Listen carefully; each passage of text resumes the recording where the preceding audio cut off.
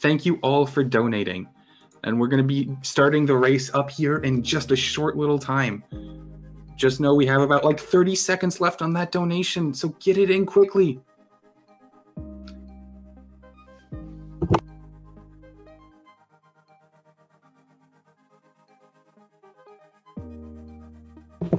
All right.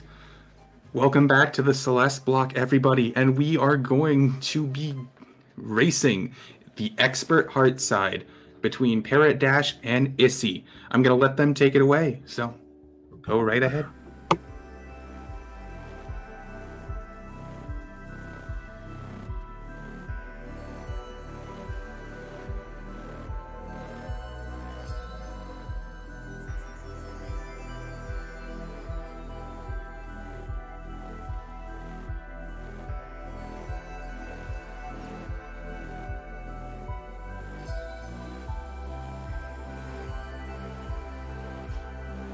We're gonna do the commentary.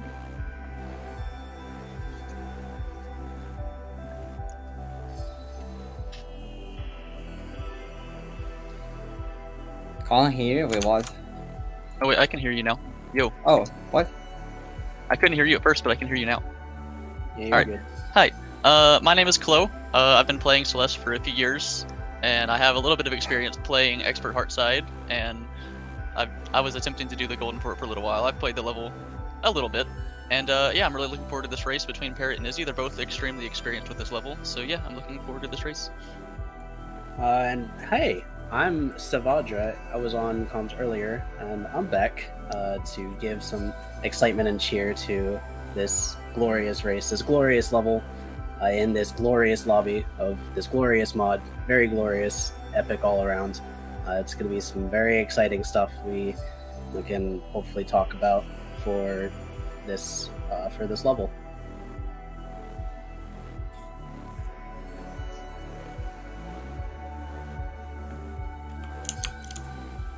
Right. Guess we should have a countdown. Yep. Yeah. We can count.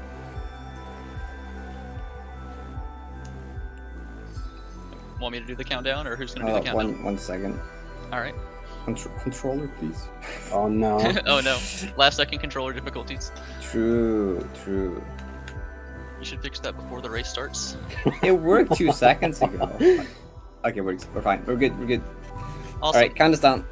All right, on go. 5, 4, 3, 2, 1, go. Good luck. Good luck and have fun. Okay, so getting into the Expert Heartside, you were able to hear about it a little bit at the end of the Beginner Heartside race, but in case you're coming in just now, the Heartside is a culmination level of all of the mechanics that are displayed, are shown through levels in the lobby. So this is going to be a pretty big conglomeration level with a lot of different mechanics shown. It'll be kind of blasting through a lot. So we've already breezed through flag 29 because there are 29 levels in expert lobbies, so it kind of goes quick. That was Hydro Shock, and the flag they're on right now is System Invalid Map, which is a focus around Dream Spinners. They're very cool. Hey, the expert lobby is the largest lobby in Strawberry Jam with 29 maps, so... Yes, very big. Lots of stuff to unpack in this level. Both players are going to get towards the end of that, and Izzy's going to head into the Hypnagogia flag, which is where the first big skip of the level shows up. You can just skip half of the level, or half of the flag rather, and with a pretty precisely placed extension, because these dream blocks let you redirect in the middle of them if you have a dash, so you just kind of move through it. I love these transitions too. It's kind of a unique thing about Expert Heartside, but in between nearly every flag there's a cool little transition that kind of features elements of both flags. Yeah, this level's really cool. This level is beautiful. As a casual experience, it's awesome. and they just flew right past Flag 26, changing direction, where you just have a bunch of move blocks that change directions with all these like background tiles. And then Flag 25, the bounce helper. Everyone loves bounce helper, and this also ends up reversing some of your mechanics, so like hypers become supers and supers become hypers. It's mildly confusing to get used to at first, but with enough practice you can. Both these players are very experienced with doing this map deathless. Parrot has gotten the golden, and Izzy has made substantial progress with the golden, so they're both very good at not dying to these screens. So I'm interested in seeing how much they'll sacrifice consistency for speed. Yeah, that'll be very interesting to see, because Parrot did go for a newly found skip at the end of the bounce helper flag here. I'd actually never seen that before. That came straight from the new task, I think. If I'm not mistaken, it may not have been, but there are a couple of new things that had come from the very recent Expert Heartside task. Now, Flag 24, start of checkpoint 2. This is Caper Cavortion, everyone's favorite jumpless map. Yes, you cannot jump in this map, which is why the movements may look kind of strange. This screen is pretty brutal. It has a bunch of tight timings. Parrot was able to move through it with ease. Okay, so they like GSA'd out of that flag, like for me. That was so clean. But move into Subway Neon. I love what Parrot did there. You just don't have to use the block on the right at all. It's completely optional. You can skip it. If Subway Neon features these curved zip movers. And it's, yeah, very, very cool stuff. One of my personal favorites coming up, Core Problem, Flag 22. The core mechanics, but you also have like these core bubbles that switch between the long boosters and the short boosters. It's really cool. I actually really like the way Core Problem plays itself. Also, the music in the main level is super banger. Unfortunate mistimed dash at the end, and now Izzy is back in the lead. Can I jump in real quick here? Go ahead. Yeah, go ahead. All right, our generous donator, who is doubling all of our incentives, or all of our donations that are coming in, has agreed to continue doing it until the end of the Celeste block. So if you still want your donation doubled, you can get it in now until the end of the task. That is massive. Thank you, awesome. Generous donator. We get those donations in for all these awesome gamers doing these awesome things. Fly right past the Core Problem flag into Meaningless Contraptions, which is a bit of a mixed mechanic thing. Main standout mechanic is the like throwable fish jars, which we will see again later on. I can explain those more in detail. Right now, Izzy will move on to Flag 20. Yeah, 20, right? I'm not miscounting, right? Surely. Surely. Yeah, this is Madeline the Bubble. It's a pretty awesome fish tech map. Also known as Theo the Bubble, some people call it. Theo the Bubble jump scare. Because Theo is trapped in a bubble, as you can see. And just like that, we're just straight into checkpoint 3. So, it's like... Yeah, the level is like long on its own, but all of these mini sections go by really fast, so there isn't a whole lot to talk about in this midsection in terms of strats. Primary directive is players are going to use their practice and consistency to just get through this still very difficult gameplay as best as they can. So in this screen, pressing grab causes these gates to open and close. So that's what they're doing. They're not just opening and closing on their own. Yeah, this map combines grab and that grab button feature. Then we get into Time Trouble, Flag 18, which uses the little time stop crystals to give Madeline like a brief period of like of movement before she's teleported back to where it spawned or where she picked it up. And then straight into Flying Battery, which is just an airship-themed throwable level revolving around the batteries. which you throw into the power sockets in order to make the doors open.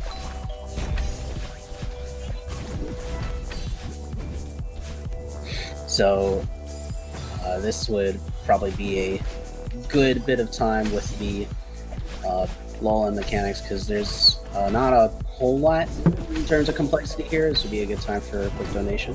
Sounds good. We got 2 quick donations. One from Anonymous, who is matching the anonymous donator who is matching us. They donated $166 and says, "Thanks for all the donations, everyone. Who knows, maybe we can hit 10K. We are very close to that. In fact, we're almost over 9,000. We also have a $13 donation from Non-Binary Code who says, "Words, trans rights." Remember, everyone, that we still have the doubling incentive because it's been extended until the end of the Celeste block. So until the end of the task, if you donate $2, it's worth $4. Very big. Thank you. And Parrot was in the lead a bit, but he was struggling a bit with that flying battery screen, and they're right back to dead even, so this is a pretty close race. Very close. Yeah, both of these players very fluent in this level, and it shows. Yeah, moving out of flying battery, this is Clockwork. Clockwork focuses around the moving touch switch gates, and there are like different speeds where you move them at, depending on their color. It is a very cool mechanic, honestly. I really liked the gameplay flow of Clockwork. And then he's moving into the floating point flag, which is one of the hardest flags in the Heartside, in my opinion. There's just lots of little timings and things that you can mess up. You can see she's actually opting to dash into the walls and then do a reverse off these crumble blacks, which is slightly slower, but definitely a lot safer. Yeah, just so trying to avoid any deaths on the screen, which she does. It's worth talking about very quickly, in the prospect of the Expert Heartside Golden Net.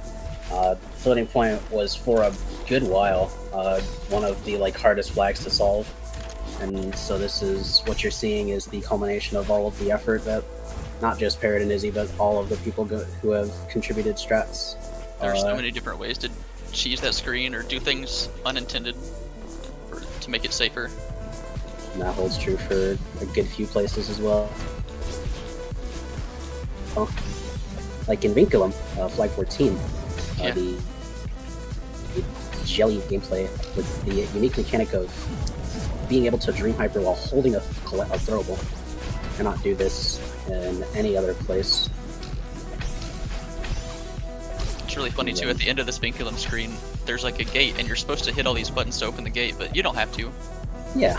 Parrot didn't, Izzy didn't. It's completely optional. They're just they're a recommendation. They're not a concrete.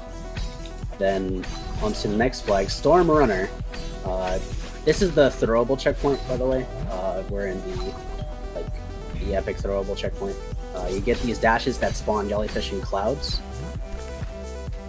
And Izzy is moving on to the flag that represents my personal favorite level in pretty much all of the club, Skyline Usurper. For those who know, I am a big Skyline Usurper fan. And it features these little Mario propeller blocks that you can propel up with while holding them, and it's like Kaizo juggling. It's very cool. I'm curious to see what they do on Polaris. Okay, so... Oh yeah, Polaris has some lore, doesn't it? So Polaris is extremely cheesable. If you choose to, you can just bypass the entire intended route and just use a jellyfish to go all the way to the end of the screen. But it is a lot slower. I believe that the former cheese with the fish jar skip was patched in one of the recent patches, so they will probably not be opting to do a lot of... Oh wait, I lied. It's actually happening. Oh my god. Oh, really unfortunate. Oh, that looks intense. Missing the regrab. But alright, yeah, I spread slander and misinformation. Yeah, it features these fish jars again, which have the effect of being thrown in that orange field, and then they explode like normal pufferfish. Or yeah. Parrot's moving on to my personal favorite map in the collab, just Summit Downside. This map is really funny. All tech is disabled. You can't hyper, you can't wall bounce, you can't even grab onto walls. It's very similar to Getting Over It, body and style gameplay where there's no checkpoints, but if you die, if you fall, you can fall a really long way. Yeah, and it shows. Parrot was almost at the end. It's got these green springs that don't refund your dash, so if you get hit by them, you're probably gonna fall.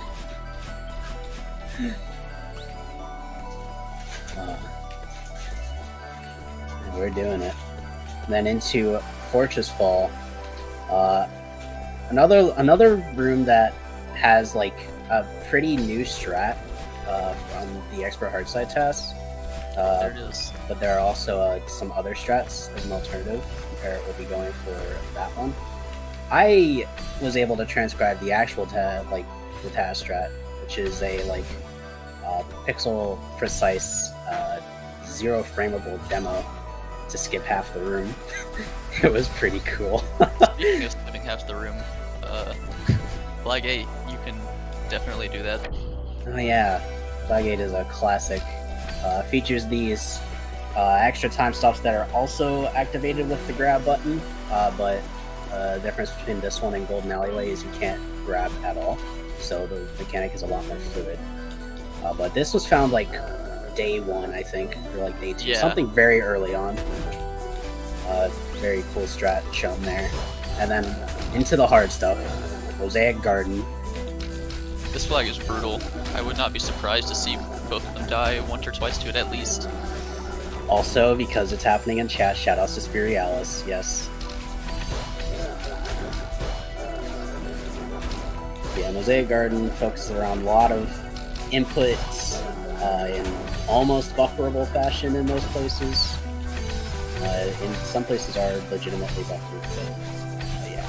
See the few ways to do the last section here. One's gonna opt for, I think, the fast, just go for it. The other one's going to do upright demos to get some of the coins. Difference in strat there. They're just neck and neck. Yeah, they are. So close. Narrow Hollow is a map that is very narrow and about doing specific setups in order to fit the gaps in precise manners. I'm gonna quick jump in here. We just hit $9,000. We're at $9,202 currently, which is insane. Are y'all just at 7,000 recently? Yeah, we were just at 7,000. We're now at $9,202. That's insane. Thank you guys so much. And yeah, the final checkpoint of Expert Heartside here. This level went by very quick, but yeah, that's the power of being consistent. Ethereal Ascension, a somewhat controversial map in terms of opinions. I liked it. It's a little funny at times, but I like the map. But it features these lanterns that have something of reverse gravity, or they float. I still don't. I don't understand them. I just do what the indicators tell me what to do. Yeah, they're kind of silly. The map is pretty easy to read because it does kind of tell you what to do most of the time, but it's very counterintuitive. Izzy's trying to save this mist wall bounce. Can she do it? She gives up. Unfortunate. Rough death there for Parrot in Flag 4, the Kutara flag, Garden of Kutara, the second garden of Expert. Expert is naturally known as the colloquial nature flag, obviously, for the nature lobby. But Garden features these blue blocks with that feature springs on sides of blocks, and then the red blocks, which increase your momentum from doing speed tech. Looks very pretty, inspired by Hyper Light Drifter. That was a cool little safe strat. That was a cool little safe strat by Parrot there. Yeah, that strat has come into dominance recently. Not Parrot, Izzy will just go for it, and again, they're neck and neck. Yep. It's a Flag 3 Plasma Reactor, featuring the if you dash, you die lasers. Fun fact about this flag is that it's already a long flag. It used to be 15 seconds of gameplay longer, but then it was decided, no, that's a little bit too much, let's trim it down a little bit. Jeez. But it's still one of the longest flags in the Heartside. Yeah, that strat is kind of special. Isaac found that strat for the Expert Heartside Goldners. Shoutouts to Isaac today at the start of Flag 3.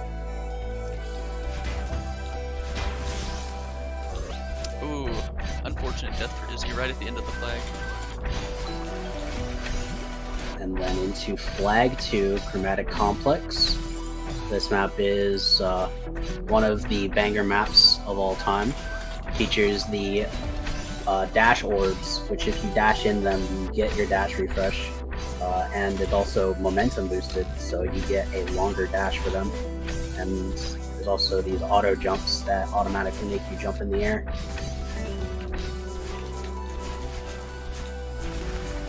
Parrot's moving on to flag 1. Oh, looks like you're gonna die, but it actually teleports you out at the last second.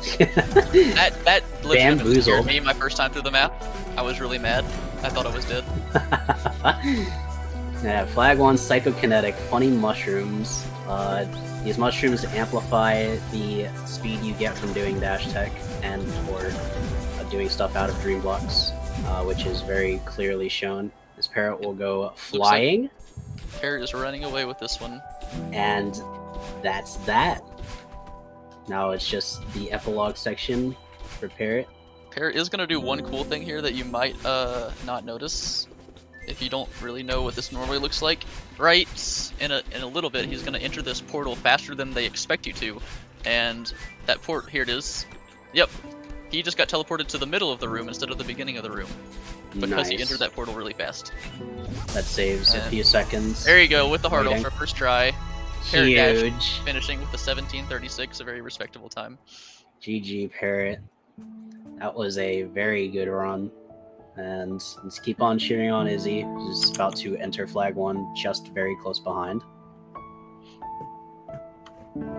GG. GG. That corner boost at the start of flag 1 is honestly like deceptively difficult.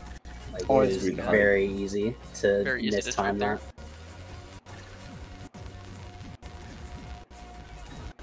Let's go, Izzy. Let's go.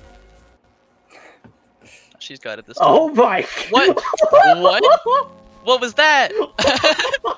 I've never seen that before. Oh, that's one of the ways. If that was on purpose, she's showing off. That's hilarious. If not, oh my god, incredible! Equally funny.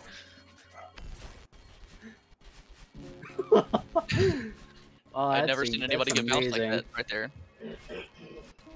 You can kind of just like infinitely go back and forth as you build speed until you go too fast. That is awesome. Yeah. Good to see. And Izzy will finish with 1841. GG's to both of these players. Very good at this level. Very hard level to be good at. Respectable on both fronts. That was insane to watch.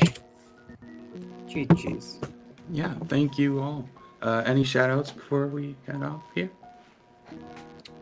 Shout outs to gay fox girls. So true. That's all I got. All right. I think that's about it. Thank you all. It was a great race to watch. All right. I think we're going to transfer back over here to a brief intermission before we get into the tasks. So.